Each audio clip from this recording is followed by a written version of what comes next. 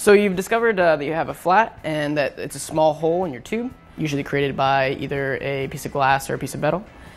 So if it's small enough, like something this size, or maybe even a little bit larger, you'll be able to patch it.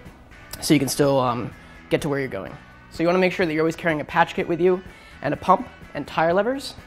So these would be the tire levers, patch kit, and a small pump. So you'll be able to repair your flat if you're not around a bike shop.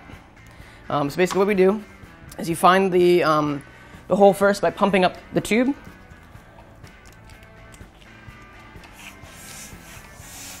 So I already found the hole. I marked it with a grease pen just so I could find it easily.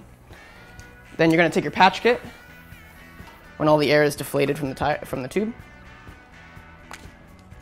And there's a couple different things in here. There's a couple different patch kits. These are glueless patch kits, so basically they use a very strong adhesive that's like a sticker. There's also glued patch kits, which basically have to put glue on the tube, and you have to wait about 5 minutes. This one is a much easier solution, especially if you're on the go. So it also comes with a piece of Emory cloth.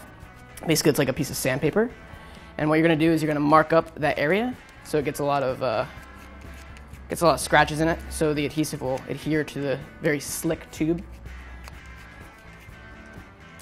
Once you're done with that, just clean it off a little bit, make sure there's nothing left over so the adhesive sticks well. Then you're going to take your patch. Try not to get much grease on it or dirt so it'll stick. And find your hole again. Make sure it's right over the top of it. Put the patch right on top.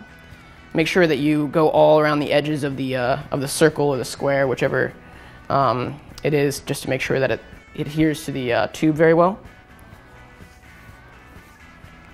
And then once you see that it's kind of become part of the tube, you can pump it up.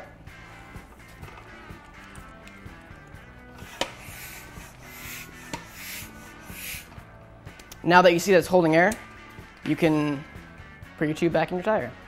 And that's patching a tube.